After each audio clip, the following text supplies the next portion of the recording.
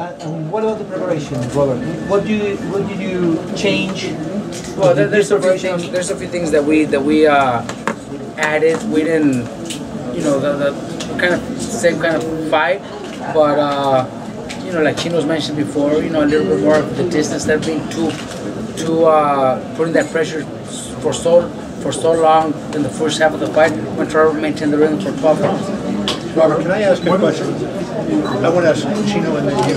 You seem to be getting into it more with Floyd. You know, like you're giving Floyd shit more and all that. So the question for him is, you know, does he think that that's taking some pressure on him where you can kind of deal with Floyd's nonsense? And from your standpoint, are you just doing that to try to sell the fight or get into Floyd's head? Is there a method to what you're doing? Well, the reason I'm doing it is because my fighters don't understand what Floyd's saying, so somebody's got to say something back. Pero creo que de lo que hemos hablado en las conferencias de prensa, hablando yo contra Mayweather y eso, que a ti eso te quita un peso de que tú no tienes que preocuparte por hablar. Yo digo que tú no entiendes lo que dices. La verdad que sí, me saca un peso encima porque no quiero decir nada, pero igual no entiendo lo que estoy diciendo.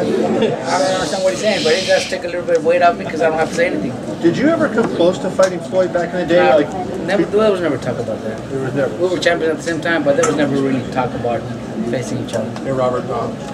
I just put one last follow-up. When you were the champion, so you obviously had to know him as a fighter, a guy in your division. What was your perception of him at the time, and has it changed to where you see him now as a veteran? He was a great champion then. You know, beating Gennaro Hernandez just tells you itself. You know, he was a great champion, and he's just gotten better and better as the years go by.